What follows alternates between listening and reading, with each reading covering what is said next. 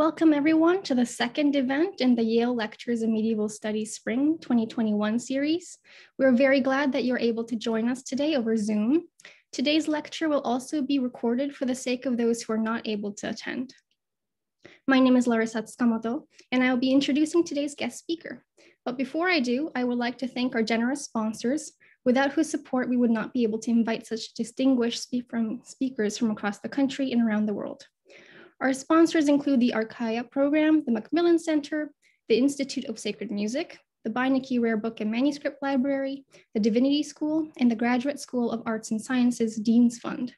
I would also like to thank my fellow committee members for their help with organizing this event and those to come. They are Theo Breen, Shahruz Khalifian, Carson Kepke, and Rachel Wilson.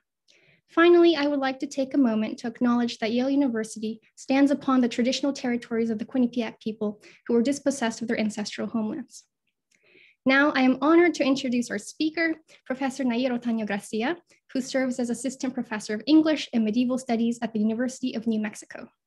Among her many theoretical frameworks include the Global North Atlantic, including Britain, Iberia, and Scandinavia, translation theory and practice, and critical identity studies. Professor Otaño Gracia is also an activist medievalist working to create a more inclusive medieval studies.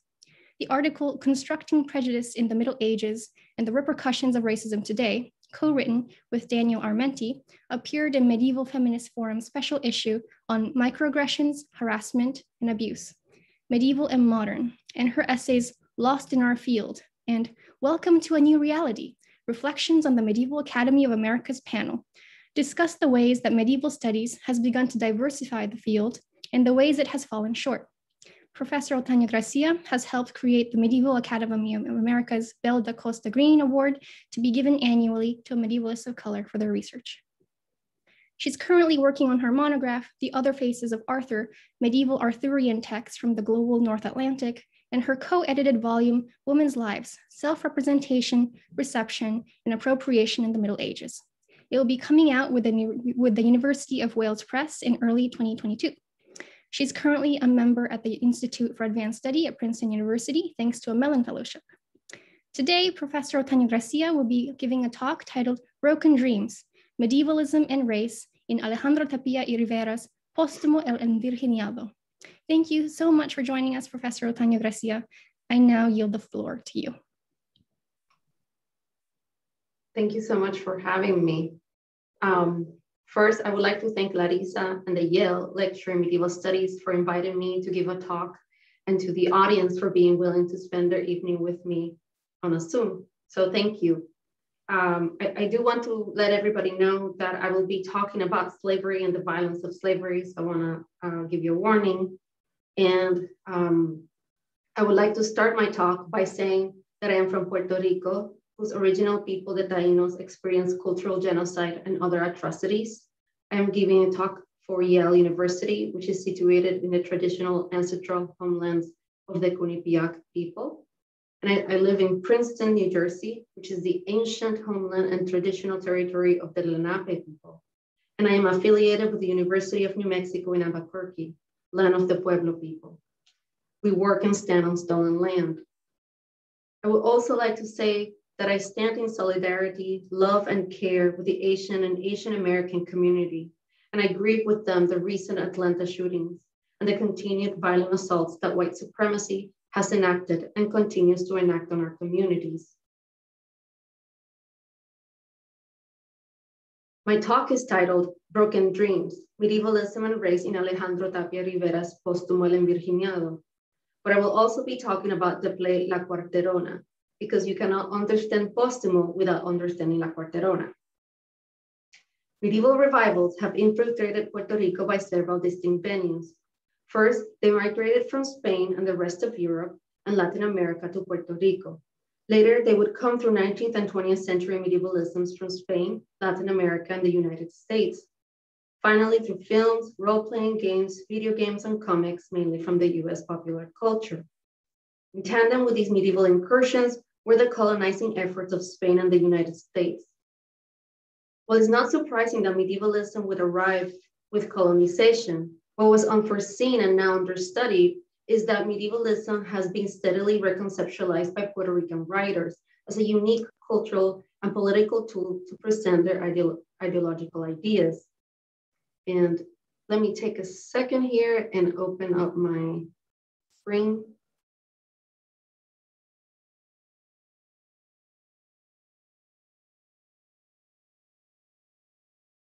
Puerto Rican writers have appropriated medieval myths such as the King Arthur legend. Similar to 19th and early 20th century medievalisms, which used the Middle Ages to sort of solidify or reject hierarchical notions based on race, Puerto Rican writers use medieval themes to create their own ideologies on Caribbean race-based formations. And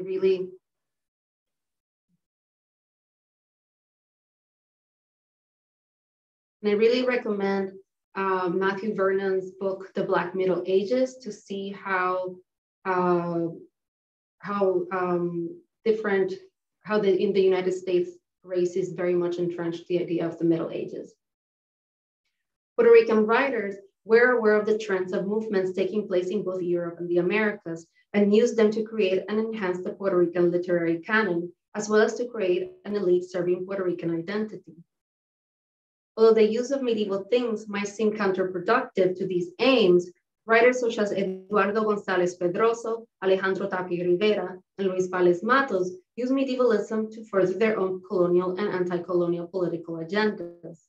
These three authors use rhetorical devices commonly used in the foundational fictions of Latin America to further expand and solidify Puerto Ricanness, and they turn to racial categories, including mulataje, mestizaje, off-whiteness, and unmarked whiteness to do so. Rebecca Unruh, in Fictions of Whiteness, writes that whiteness as race operates as an unmarked racial category. Unless told otherwise, the reader, positioned as white, assumes the characters are white. Unmarked whiteness is, of course, a type of marking, end quote. And I use off-whiteness here to make a distinction between unmarked whiteness, because I think that unmarked whiteness is still centering whiteness. And so when I'm thinking of off-whiteness, it's a way of actually decentering it, like thinking that there's something off about whiteness. So I think that some of the texts I will talk about do some of this here. In this talk, I examined the work of Alejandro Tapia y Rivera, a 19th century Puerto Rican foundational writer known for his efforts in expanding the literary and knowledge production of Puerto Rico. In order to contextualize the role of medievalism in Tapia y Rivera's work, we must keep in mind that many different movements influenced late 19th century Puerto Rican writers. These writers took up a variety of trends and movements from the Americas, the Caribbean, and Europe, and used them to create a Puerto Rican nationality that would persist apart from Spanish and US colonization. Although Puerto Rico's political struggles are often described through a bifocal lens of colonial identity and a national identity, a lens that gives priority to the nation state, the complicated nature of Puerto Rican nationalism has been rendered static by this particular focus. It is apparent that Puerto Ricans have a strong sense of national identity, but it is constructed differently depending on gender, race, class, and even place. Many Puerto Ricans do not live in Puerto Rico. That's me, for example. The complicated construction of a Puerto Rican identity must be scrutinized not only from the perspective of colonial and national identities, but also from the intersectional study of gender, class, and race, as well as from transnational or transatlantic perspectives. Although such an endeavor is beyond my capacities and the scope of this talk, I would like to begin to take up how some of these themes evolved in the work of Tapia y Rivera by delving into an analysis of gender, race, identity, and medievalism as performed and constructed in both Póstumo el Envirginiado and La Cuarterona. Overall, it is important to keep in mind that Tapia y Rivera aimed to construct an identity through the universal ideas of truth and justice and progressismo that included a multiracial Puerto Rican identity. Tapia y Rivera's oeuvre highlights the creation of foundational fictions in Latin America, European influences over the island, and ideologies related to mestizaje and mulataje stemming from Puerto Rican and Caribbean cultures. Puerto Rican writers use mestizaje as the base for Puerto Ricanness, constructing Puerto Ricans as mestizos who are white enough to belong within the colonial systems they are bound to. They turn Puerto Ricans into unmarked whites, despite the fact that Puerto Rico is a multiracial island whose population is mostly people of color. And I think this image kind of exemplifies the awfulness of criollismo and mestizaje. So the description that accompanies this image says, the mixture of African with Spanish blood is not found in all of the people of the island. The higher classes of white people hold themselves as strictly in their own society as any other group. This attractive colored girl is of the higher type of that race, end quote. And I find this so upsetting to read this.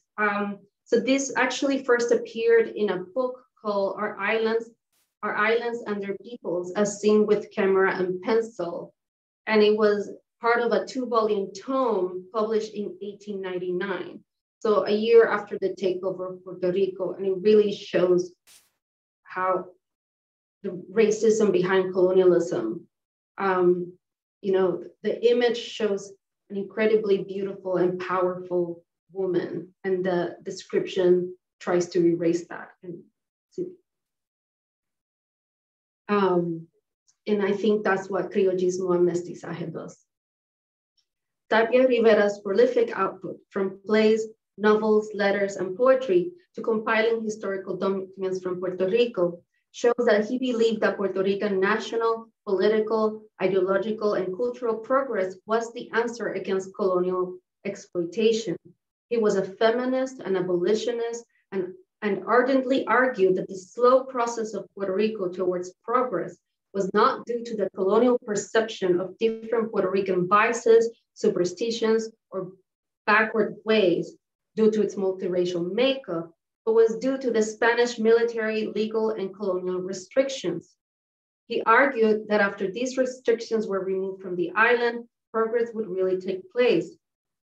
In effect, he offered una visión alternativa donde Puerto Rico tiene el potencial de transformarse en una nación moderna y cosmopolita. Though Tapia y Rivera is a well-known Puerto Rican writer, the texts analyzed here have been neglected by scholars, and only recently some of them have been more closely studied. They're not taught in schools and have not been translated into English, partly because many of his works do not engage questions of Puerto Rican identity in the same manner as other texts of the island. This neglect is related to the fact that Tapia y Rivera uses different tropes than those presented in the Puerto Rican canon, to speak of similar concerns as other 19th century Puerto Rican writers. Although most 19th century writers, including Manuel Alonso, used the Jíbaro identity to discuss the relationship between Spain and Puerto Rico. So this image here is an image it's from Ramón Frades called El Pan Nuestro de Cada Día. And it for a lot of people, it really exemplifies what the Jíbaro was. And it's an interesting picture, especially for me, because the picture, the Frades from Calle, which is where I grew up. So these are the mountains in which I grew up, but it shows El Jíbaro as an unmarked white character in many ways, and is creating a Puerto Rican identity that wants to relate to mestizaje, and you can kind of see that happening here.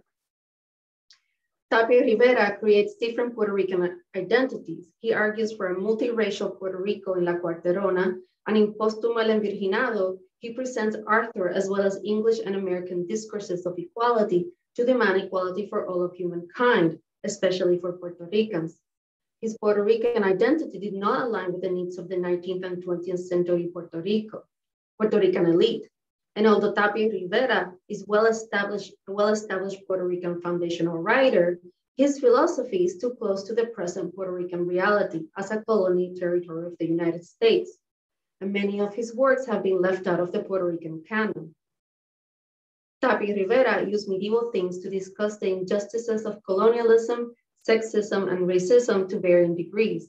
He used the Arthurian myth as part of his national building strategies, in which he uses historicity and strength to construct a multiracial Puerto Ricans that included off-white and unmarked criollos, mestizos, and mulattoes to lead his ideal Puerto Rican dream nation.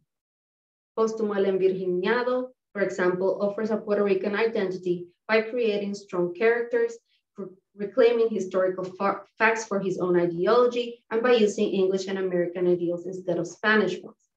The novel uses the Arthurian myth, specifically the aspects of the myth that promote equality and small cultures' resistance to the tyranny of larger ones, to advocate for equality for Puerto Rico and Latin America. He used gender strategies and the Arthurian ideal to show a connection between Virginia and ideals of equality and positivism derived from English discourses. Virginia, the woman on the colony, can only reach independence through a benevolent progressive system of government. King Arthur, or Lord Berkeley, this relationship between Virginia and Lord Berkeley uses romantic love and off-whiteness to create a Puerto Rican identity through English ideals. These tactics, however, remind Puerto Ricans of the reality of Puerto Rico as a colony territory of the United States. It creates a Puerto Rican identity through a Spanish woman, but also links her to British and US ideals of equality, liberalism, and positivism. Ultimately, however, the use of the Arthurian myth as an Anglo phenomenon, both from England and the US, becomes an emblem used by both the colonized and the colonizer to give hope and security to the island, creating a broken dream of colonial dependency. In Póstumo el Envirginado, a comedy of sorts, and the sequel to Póstumo el Transmigrado, Póstumo, a middle-class Spaniard, finds himself as a soul with no body of his own, and decides to steal the body of a beautiful young woman. He thus becomes Virginia, a middle-class Spanish woman about to be married to a much older and richer Spanish man. Through his new body, Póstumo is able to witness firsthand the injustices that a patriarchal society inflicts on women. Injustices that begin with his own abusive takeover of the body of Virginia. It is not difficult to construct a parallel between Virginia, the main character, and Puerto Rico. In colonial discourse, colonies and the colonized are often represented as feminine, not to mention that Virginia is the name of the earliest English colonial project and its first claim in the New World. Furthermore, Virginia's experiences could parallel the experiences of Tapia y Rivera. An elite man in Puerto Rico, Tapia y Rivera is forced to go to Spain, where he becomes a colonized individual. Virginia is not only forced to marry a man she does not know or care about, but her husband believes she is having an affair and tries to kill her. Because of a newspaper article stating that men should kill any woman suspected of adultery in order to protect their honor, he decides to shoot her. As a consequence, and all of this is supposed to be funny. It isn't, but it's supposed to be. As a consequence, she is forced to flee her home and moves to France. While settled in France as a singer, she meets Lord Arthur Berkeley, a wealthy Englishman who falls in love with her and wishes to marry her. Although they never consummate their relationship, he assumes the role of an equal and rational partner to Virginia, discussing political issues with his friend and gradually transforming her into an advocate for human rights. I think it's important to mention here that the fact that Virginia and Arthur Berkeley never consummate their relationship, but are thought to be married and intimate by onlookers, links them to Guinevere and Arthur. Lord Berkeley becomes Virginia's right hand by presenting her with the opportunity to travel and to understand other cultures, especially English and United States culture. So he's English, Lord Berkeley, and he takes her to the US, and a lot of the play happens in the United States. This all leads to the text using the women's liberation movement in the United States and the image of Arthur to ask for equality for Puerto Rico, thus establishing a connection between Puerto Rico and English-speaking countries before 1898, when the United States took over the island. Arthur, a European character, is used to speak in favor of equality for disenfranchised populations. Thanks to Lord Berkeley, Virginia travels to New York, where they go to a meeting in support of women's rights. This meeting is in English, but translated into French by Lord Berkeley to Virginia. In the book, we're reading his supposed French translation in Spanish. Y no que seamos egoístas, Antes, por el contrario, hemos hecho de nuestra causa la de todos los desvalidos del mundo.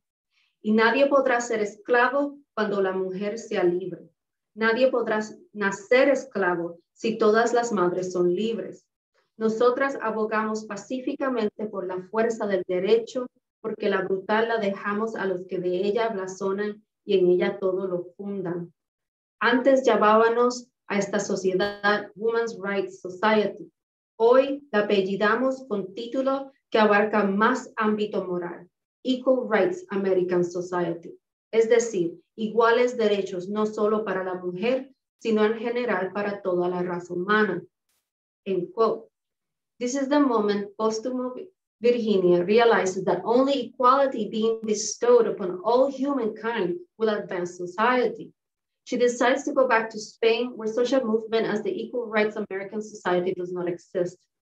Lord Berkeley helps Virginia in this endeavor by presenting her to her own Spanish society as his wife, turning her into an eccentric English woman, and thus explaining her approach to society in general. At the end of the text, when Virginia decides to fight in an armed uprising in Spain for her belief in equality, she's mortally wounded. And I do have to say, I really like that even, the 19th century Spain, the English are eccentric. Virginia's witness to the creation of the Equal Rights American Society is important because Tapia y Rivera uses real events in the US for the basis of this fictional gathering. Tapia y Rivera distorts history to fit the ideals of equality he wants to present.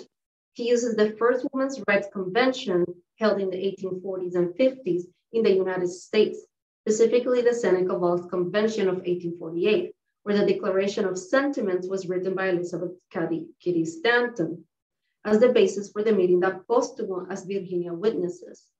In the text, the convention gives rise to the Equal Rights American Society. Although a similar association did exist, Equal Rights Society, it only lasted from 1866 to 1869, and it was formed many years after the Seneca Falls Convention. This discrepancy with reality shows his subversion of English ideas for his own agenda. Tapia y Rivera deliberately chooses to add or omit historical facts in the text, depending on his own particular view on equality. It is not a coincidence that he added the American to the Equal Rights Society. This slight change critiques the Equal Rights Society by pointing out the movement was not inclusive because it did not include the Americas, Puerto Rico, or people of color. Póstumo combines heterosexual love and not whiteness with medievalism and historicity to form its own brand of Puerto Rican identity. At the end of the text, Tapia y Rivera uses the character Lord Berkeley to establish a discourse of equality through the persona of Arthur. He manipulates the Arthurian discourse for his own agenda, and he creates a new version of the Arthurian myth. In the construction of Lord Berkeley, Tapia y Rivera uses the same discourses that were constructing a European culture to form an identity for Puerto Rico. The strategic equation of Lord Berkeley, King Arthur, and equality is most evident on Virginia's deathbed. Lord Berkeley promises to continue her work and promote her beliefs. Lord Berkeley, pobre y heroica mujer, adorada Virginia, juro por mi ser y por mi raza continuar, si tengo la horrible desgracia de perderte, tu apostolado, para que tu sexo, una vez libre, sea el verdadero libertador del género humano. Virginia abrió los ojos, que había cerrado al terminar su amante, y exclamó, gracias, gracias, amigo mío. Arturo, oye mi voz. Lord Berkeley acercó el oído a los labios de Virginia. No conviene que me dejes morir en este sitio, que me lleven a casa, aunque sea ya muerta. Al decir estas palabras, un borbotón de sangre asomó a sus labios ya de cera. La hemorragia revelaba la profunda gravedad de su herida. Su estado era mortal. End quote. This is the first time Virginia calls Lord Berkeley by his first name, and consequently, it is the moment when the reader becomes aware of the character's first name. Virginia calls him Arturo, linking him to King Arthur.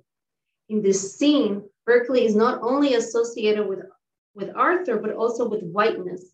He swears by his being and his raza that he will continue Virginia's work.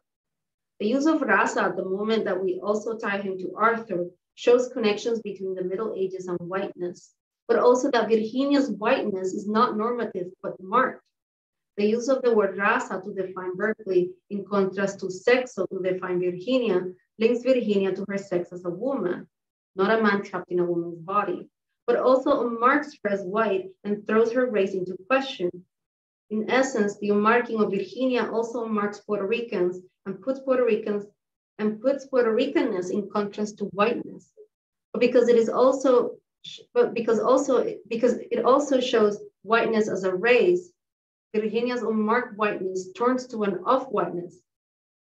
And I think the really important thing for me here is that Arthur's whiteness is not normative in this story.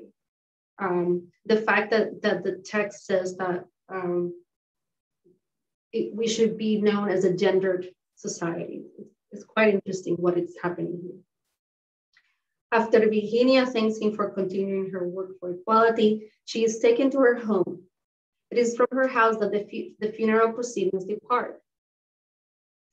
En cumplimiento de la súplica de Virginia, fue conducida a su casa y de allí partió el suntuoso entierro. Numerosa fue la concurrencia. Se trataba de la inglesa rica y noble a quien la sociedad conocía, y era bastante novedad haber muerto batiéndose en una barricada por la emancipación de la mujer. Era inglesa, y semejante excentridad parecía muy natural, aunque nueva y admirable. El sacrificio había enseriado lo que hasta entonces pareció cómica extravagancia, solo propia de una hija de Albion. In this passage, the narrator explains how Virginia was viewed by the Spanish society. She's described as a daughter of Albion. Albion is one of the oldest names given to Britain and perhaps Scotland. The similarities between Albion and Avalon are striking. Moreover, the construction of Avalon as the resting place of Arthur was well established by 1880. In a way, to the Spanish society that did not understand her ideas, she had become a knight and an advocate for equality. Tapia y Rivera's use of English and US ideals are tied to the fact that the US was already thinking of taking over the island and began an ideological campaign to make said takeover more palatable to Puerto Ricans. In other words, Puerto Ricans believed that the US as a former colony that reached independence would bring freedom to Puerto Rico. But these facts on the relationship between Puerto Rico and the US are unknown to Tapia y Rivera. He uses the ideals of Arthur, positivism, progress, and equality as a final attempt to speak to the elite Criollo population of the island about the needs of a multiracial Puerto Rico. In this sense, Póstumo must be understood from what came before, mainly the play La Cuarterona, which shows that Tapia y Rivera understood the importance of the Middle Ages to discuss whiteness as European and how whiteness was tied to the colonial hierarchies that binded Cubans and Puerto Ricans to the Spanish crown in the 19th century. Crispulo, one of the characters of the play who represents Peninsulares, explains the colonial hierarchical system of 19th century Cuba and Puerto Rico. Camila Stevens points out that Tapia y Rivera satirizes both the practice of buying titles and the obsession with racial purity through the character of Crispulo, who, in a conversation with La Condesa, Carlos' mother, who is not named anything other than La Condesa, assures her that his money can buy him access to upward mobility. He states that he could acquire such titles as Conde de Bemba or Marqués de la Macagua, but that he would prefer to be Conde de la Edad Media. Camila Stevens' analysis of the scene shows that the play is concerned with two forms of passing: Spaniards passing for royalty and mixed race people passing for white. Nevertheless, another important component of the scene is the use of the term Middle Ages to signify whiteness and Europeanness. Bemba is a central Bantu language spoken in Zambia, the Southern Democratic Republic of Congo and Tanzania. And Macagua is a Taino word and the name of the Macagua tree, a tree indigenous to Cuba. And so you know this play is set in Cuba. The scene shows that for Crispulo, upward mobility and a sense of belonging can only happen by rejecting Black and indigenous systems and by accepting whiteness and Europeanness. Similar to Lord Berkeley becoming white and Arthur at the same time, the use of the Middle Ages shows that the Middle Ages were tied to whiteness. Crispulo's obsession with racial purity and title mirrors the ways that the Spanish crown, peninsulares, the Spanish governments, the Spanish governmental structures of Puerto Rico, as well as many criollos, also dealt with race and were obsessed with limpieza de sangre, creating a system that included the following terms as human categories: peninsulares, criollos, mestizos, cuarterones, mulatos, negros, criollos, and negros, among others. Tapia y Rivera's La Cuarterona, however, proposes a new system in which he does away with the different case produced in the Spanish system and creates a Puerto Rican identity despite Despite his radical proposal, this new Puerto Rican system not only excludes peninsulares, such as Crispulo, it also excludes African Blacks and creates a system based on colorism. Stephen Silverstein, he's a scholar that works on mainly Cuba, but also Puerto Rico. He's done a lot of work on how peninsulares were in some ways racialized through anti-Semitism. And so what's happening with Crispulo is very complicated, and I'm not gonna get into it, but I do recommend Stephen Silverstein's work. Alice Walker defines colorism as the prejudicial or preferential treatment of same-race people based solely on their color, end quote. And Kimberly J. Norwood expands on Walker's definition and writes that colorism is not racism, although there is a clear relationship. A clear example of racism would involve a business that refuses to hire Black people. Colorism would not preclude the hiring of a Black person, but there would be a preference for a Black person with a lighter skin tone than a darker skinned person. From this example, one can see too that colorism can not only occur within same race peoples, but also across races. Colorism is often gendered because of its unique relationship to who and what is beautiful. It has a tendency, although not exclusively, to affect and infect women more than men, end quote. The Puerto Rican identity highlighted in La Cuarterona comes into view through several of the characters of the play. I have already delved into the character of Crispulo and his position as a peninsular, but characters such as Carlos, Julia, and Jorge also represent specific ideologies within the play, ideologies that we see in Tapia y Rivera's later work. Perhaps this might be a good moment to pause and give an overview of the play.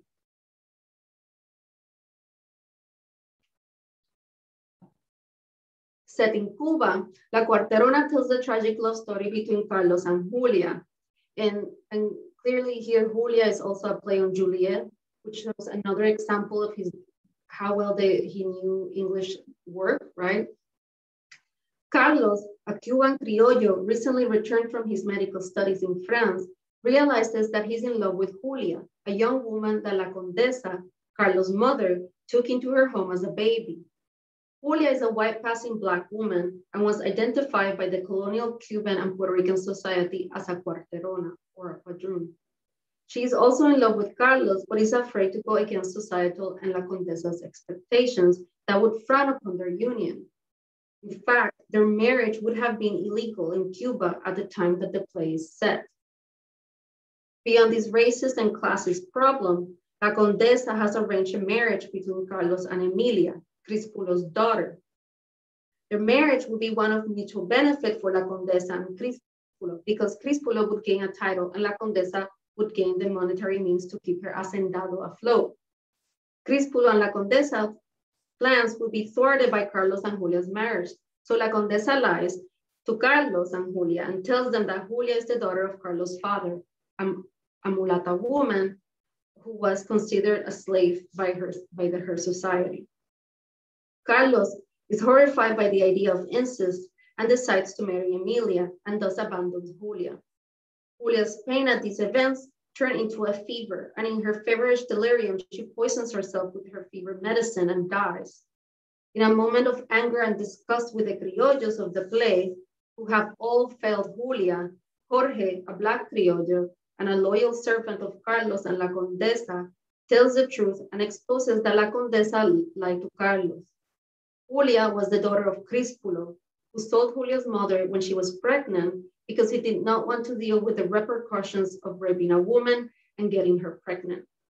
Jorge decries the lies and immoral actions and states that and says that justice will be served from above.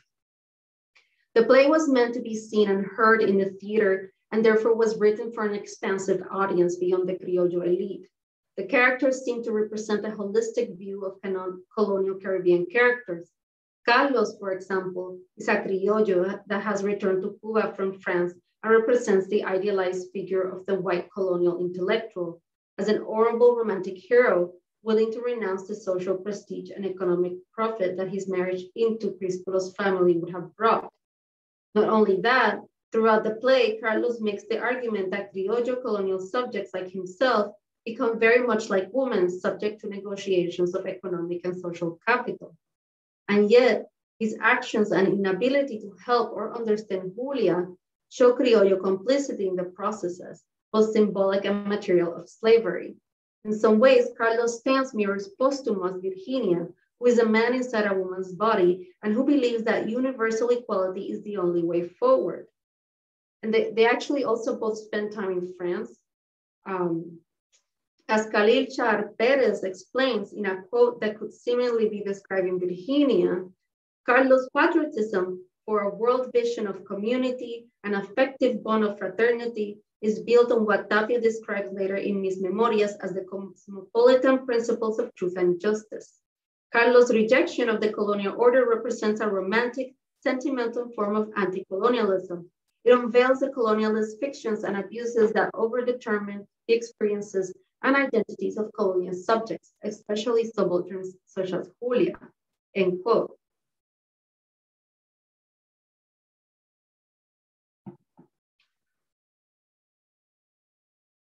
Ultimately, Carlos' position as a criollo in love with a white passing Black woman and his inability to fulfill his own promises to be with her shows that Carlos, as a romantic version of the man of letters, cannot survive in a colonial setting. Just like Virginia, as a romantic gender version of a woman of feminist principles, cannot survive in Spain. Nevertheless, while Carlos has several aspects that link him to Virginia as a colonial subject, he also embodies many of the qualities that we see in Lord Arthur Berkeley. Both the construction of Carlos and Lord Berkeley imply that characters placed in the position of the subalterns, such as Julia and Virginia, can only reach freedom through the colonial white men of letters. These men become tropes that represent sentimentalist heroic figures, paternalistic emancipators, and mirrors of elite criollo ideology that assumes that white Creole intellectuals have the moral responsibility to establish, as Carlos says, a fraternal order, as Char Perez shows. And yet, both Julia and Virginia's trajectories demonstrate that white criollo paternalistic ideologies are not the way forward, but instead hinder truth and justice. In contrast to Carlos, who must accept that his understanding of the world continues to bring pain and suffering to those in disenfranchised positions, Julia is constructed as a tragic victim with no agency of her own. Her character demonstrates the colonial hierarchical values of the colonial government, and the Spanish crown exclude Blackness. The audience is meant to have an affinity with Julia through her status as a cuarterona and the stereotype of the tragic mulatto. As a white passing Black woman who openly accepts and lives with her Black identity, she becomes a tool to unsettle the relationships of power between the colonized and the colonizer and questions the whole enterprise of slavery. But at what cost? The cost is that Julia dies tragically after being sick with a fever and denouncing her own Black positionality as a stain, a mancha.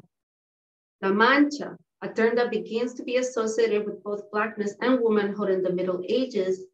And in Puerto Rico, La Mancha is also associated with being Puerto Rican. La Mancha de Plátano, for example, is a common Puerto Rican term that means actually just to be Puerto Rican. The island, the term alludes to the Black stains that plantains leave behind in your hands, but also to the fact that Puerto Ricans are jíbaros, a mixed race. La Mancha then is not necessarily a physical mark, but it is still a racializing marker. And And as I keep looking at this image that's supposed to show a jíbaro by Oyer, right? It really strikes me that he has the plantains right in front of him. So what does it mean that a jíbaro who is supposed to be mestizo has the plantains front and center? And I don't have an answer. Julia's tragic death and her rejection of her roots forced the Puerto Rican playgoer to mourn that the colonial state allows for such devastation. Julia's trajectory also links her to Virginia as the body that shows the violence and devastation of the colonial order. Virginia's body was forcibly taken from Virginia's soul by Póstumo, and Póstumo's enlightenment through his understanding of women's disenfranchisement came at the expense of Virginia's actual agency. Julia's ability to create colonial discomfort through her unmarked whiteness and Virginia's similar bodily meaning signaled through her body and soul dichotomy is what leads to their deaths. It is their female embodiment that questions the colonial status quo.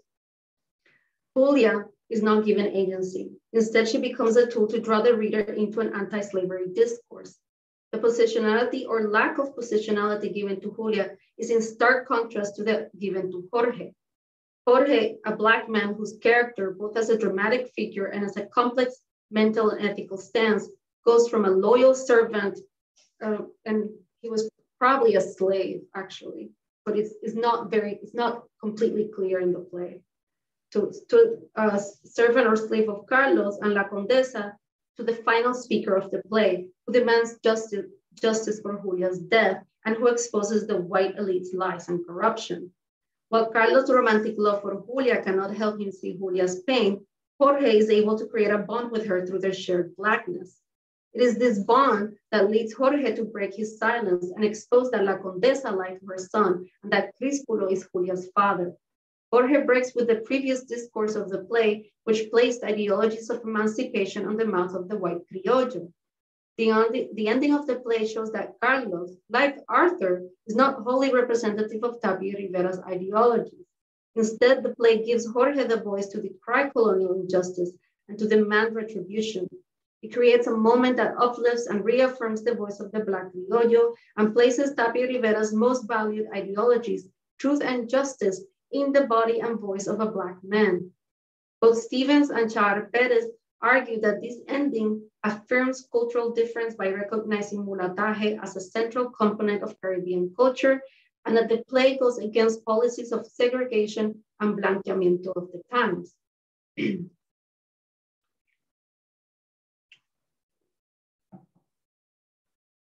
Tapia y Rivera ended the play by unsettling both colonial and criollo hierarchies by pointing out that the emancipation and anti-colonial ideologies cannot come solely from the white men of letters, but from Puerto Rican people, which includes the population of color of the island. Tapia y Rivera, for example, believed that all Puerto Rican children should have access to education. And I haven't seen this anywhere, but my parents were telling me that they saw a documentary that said that Rafael Cordero, who is the image here is of Rafael Cordero, and he's an important Black teacher in Puerto Rico, that he was actually Tapia Rivera's teacher and that he taught him how to read and write. And I think that's important to sort of think about. Despite Tapia Rivera's ideals, he was still a criollo, living in a white supremacist colonial system, and his ideological Puerto Rican identity excluded African Blacks. Therefore, he accepted Blackness conditionally. Jorge is described in the notes of the play as a negro creol y serio, nada de cómico ni bozal, ni en el decir, ni en el manerismo. A serious Black Creole, nothing of bozal or comic in his mannerisms or speech. The dichotomy between the terms Creole and bozal is paramount.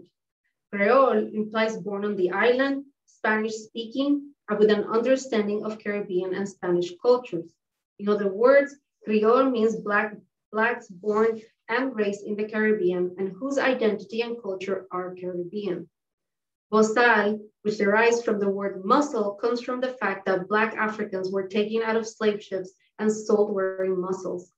Bozales was the term used to describe African Blacks that came to the Caribbean directly from Africa and grew up with their own distinct African traditions languages, and cultures.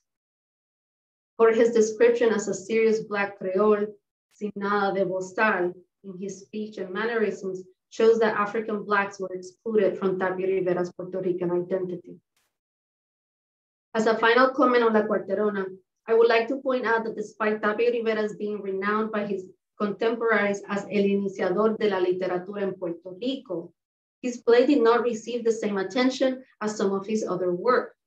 In fact, his contemporary men of letters did not seem to want to deal with this play at all.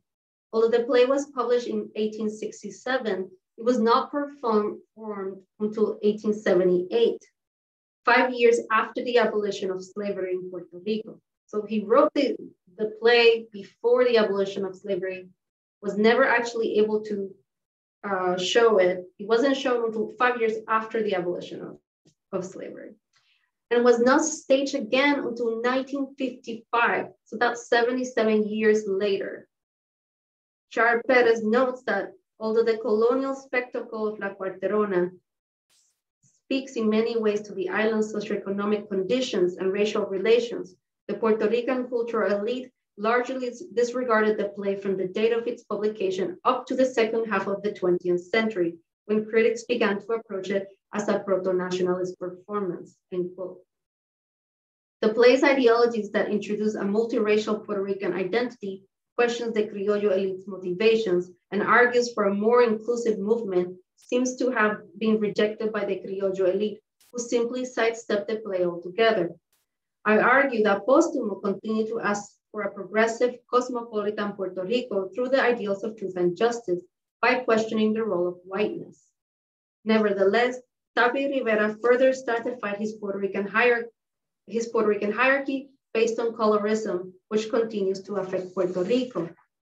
Although Tapia y Rivera's mixed race Puerto Rican identity through mulataje rather than mestizaje did not become part of the identity formation paradigm of early 20th century Puerto Rico, the repercussions of colorism can be felt to this day. Kimberly Figueroa Calderón, a Puerto Rican activist who works with the Red de Mujeres Afroamericanas, Afrocaribeñas y de la Diáspora, the colectivo Yale, has described the process of erasure and colorism that Afro-Puerto Ricans experience through local governmental and economic agencies. Puerto Rican schools, for example, celebrate that Puerto Ricans are mixed race because of contact among Taínos, Españoles, and Africanos. While Puerto Rican schools cover the history of the Taínos and Spaniards, they begin the history of Africa with slavery and only represent Blacks as slaves without prior African history or culture. Figueroa Calderón explains that Puerto Rican schools teach that the only function of Blacks was that they were workers, and schools do not teach that Africans brought to the island had a lineage and a history. Although Puerto Ricans with Black heritage, such as Rafael Cordero, Pedro Albizu Campos, Roberto Clementes, and Arturo Alfonso Schomburg, who was part of the Harlem Renaissance, are lauded as Puerto Ricans, schools condition kids to reject their African heritage and erases Puerto Rican Blackness. La Cuarterona and Póstumo show that the Puerto Rican people are not well served by the unmarked white men of letters. Julia dies because of her love for Carlos, and only Jorge's support of Julia and rejection of the Criollo elite brings truth and a demand for justice against slavery. Virginia is shot in an uprising in Spain, and Póstumo's soul is incarcerated in limbo for all eternity. And yet it is the union of these characters together that can bring truth, justice, and progresismo, and can begin a Puerto Rican nation. These texts imply that change will come from Puerto Ricans. La Cuarterona was written with the knowledge that abolition would happen in Puerto Rico, and in Póstumo, right before Virginia's death, she realized that many women have joined her cause, and they will continue fighting for justice. Virginia, who is evocative of a colonial space, follows her beliefs and dies with a bullet through her heart. She shows strength and worthiness. Ultimately, time and time again, Tapia y Rivera argues that it is not the Criollo elite that will bring about changes in Puerto Rico, but the ideals of truth, justice, and progreso. Tapia y Rivera published Póstumo in 1880, a moment when the Puerto Rican tropes of identity were being forged, but also a moment when the island had not gone through a colonial business exchange. It's true that because of the similarities between Póstumo and the takeover of Puerto Rico by the US, the text is not part of the Puerto Rican canon. But it's also true that Tapia y Rivera was using romantic love to create a Puerto Rican identity, showing that despite the use of English and American themes in his work, he was creating a national identity similar to those of Latin America. It must be emphasized that Tapia y Rivera was a man who culturally belonged to the Puerto Rican criollo elite.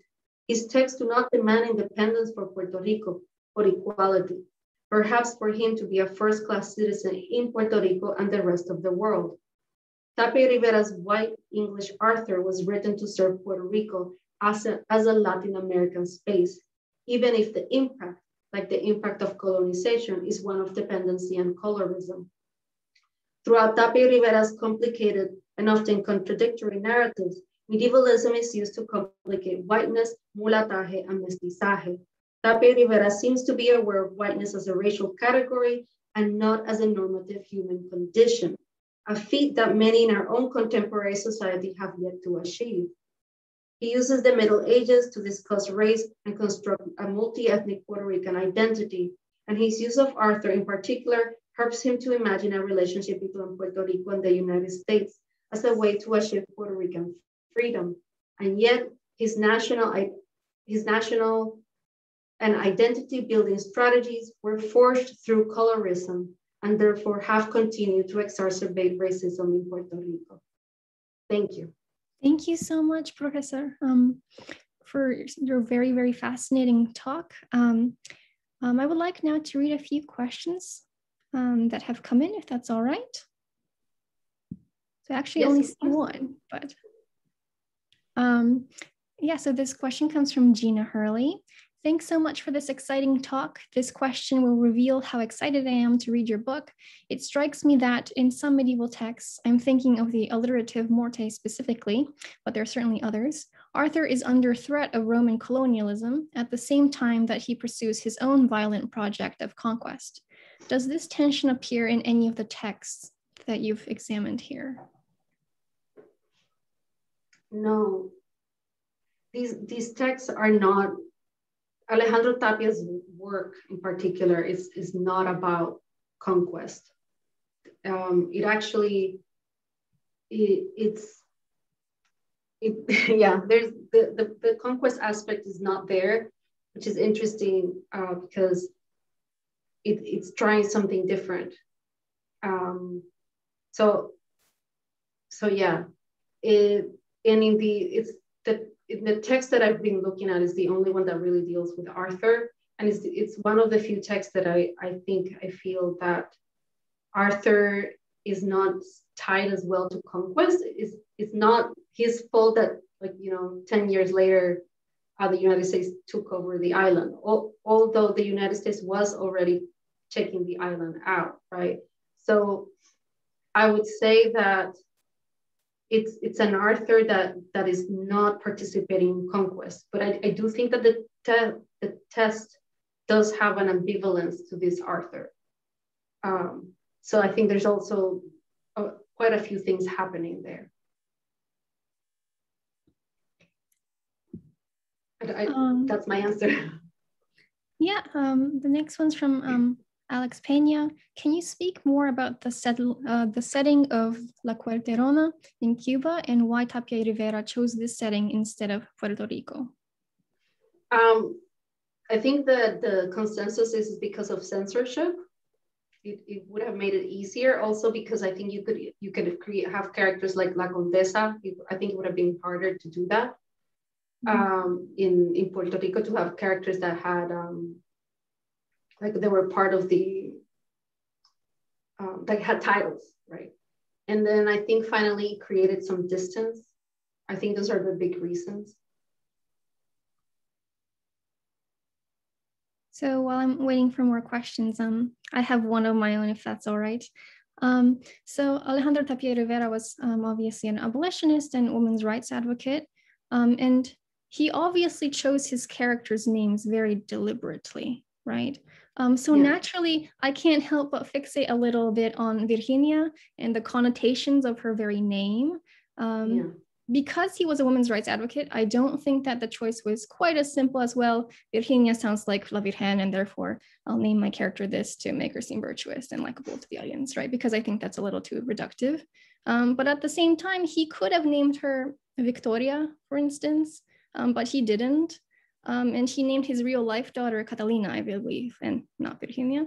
So I'm curious about what you think about not only the author's styles and stylistic and plot choices, but about his name choices and the symbolisms that may lie there. I think he was very deliberate about his names.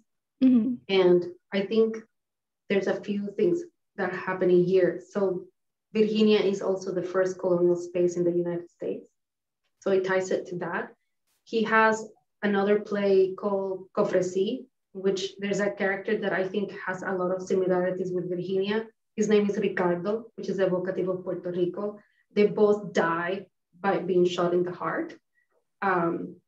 So I think he chose that deliberately. I think he was also tying it to the idea of virginity.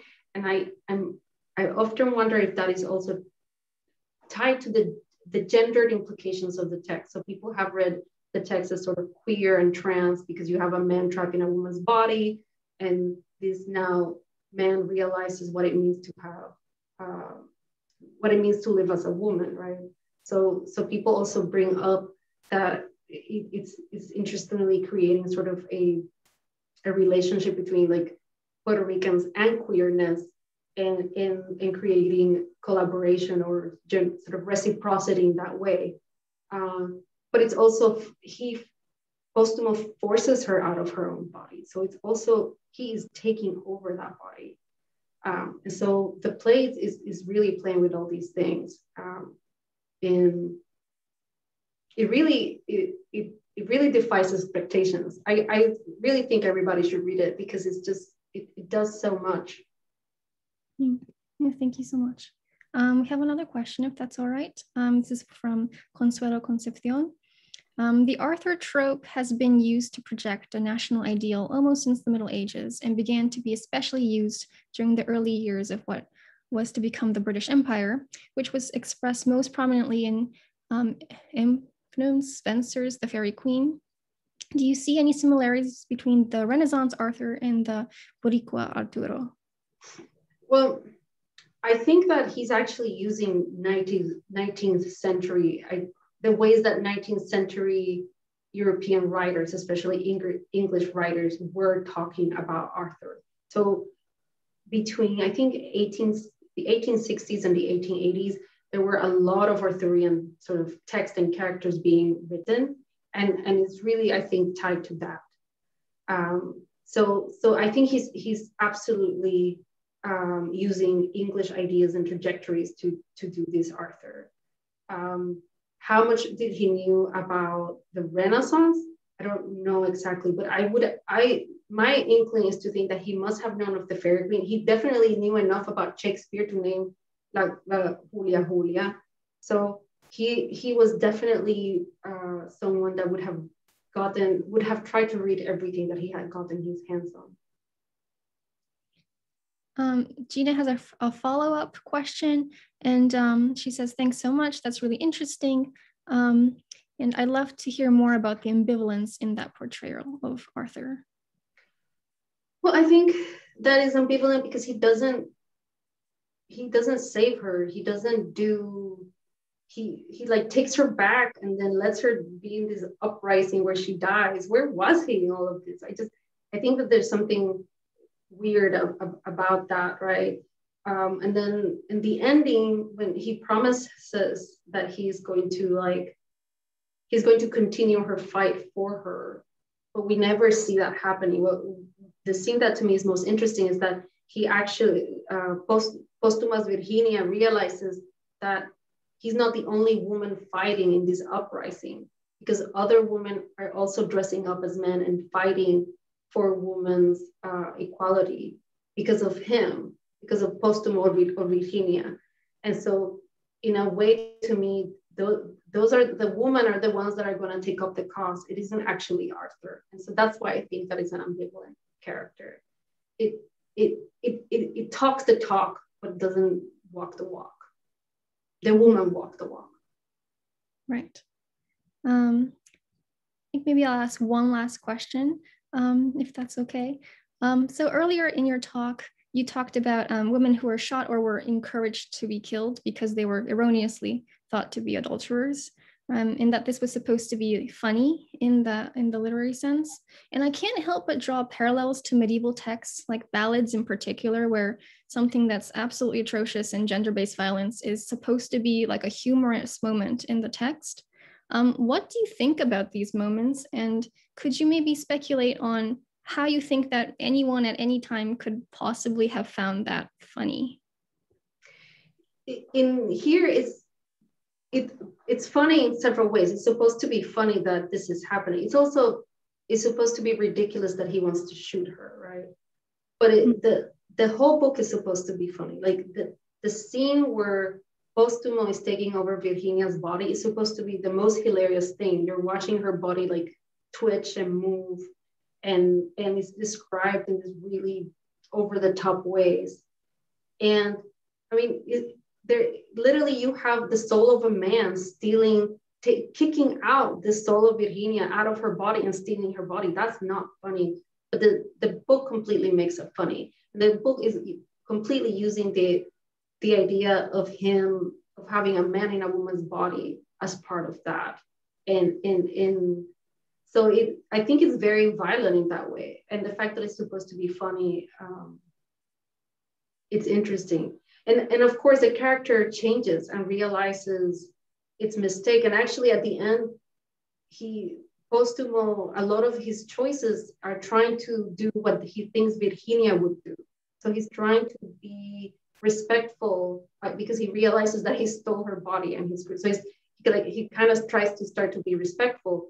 But all of it comes from an act of violence, so it doesn't matter. And so he's actually then trapped in limbo and put away, and nobody's allowed to ever talk to him or ever. And he's, so it's a very, the ending is not funny, but it is absolutely trying to use comedy to sort of mitigate all of the things that the plays do, the novel is doing. I see. So like absurdist humor almost. Yeah. But do you think, though, in that initial scene, I understand that the character changes, that the humor is supposed to be for a male audience? Oh, I think this whole book is supposed to be mainly, okay. I mean, I think he could have imagined a female audience, but I think all his work is mainly, for the most part, for a international audience, a male audience, and a criollo elite audience. Okay. Yeah. That's what I would assume is his main audience. Mm-hmm. Yeah, I just can't help but I mean, we wouldn't consider that funny today, hopefully. And it's just hard to imagine even women at the time being like, oh yes, that's hilarious. Yeah, so thank you again so much for this talk. That concludes our program for today. Yeah, thank you all so much for joining us. Please keep a lookout for our future events. We have several exciting speakers lined up for the rest of our Spring 2021 series. Good night.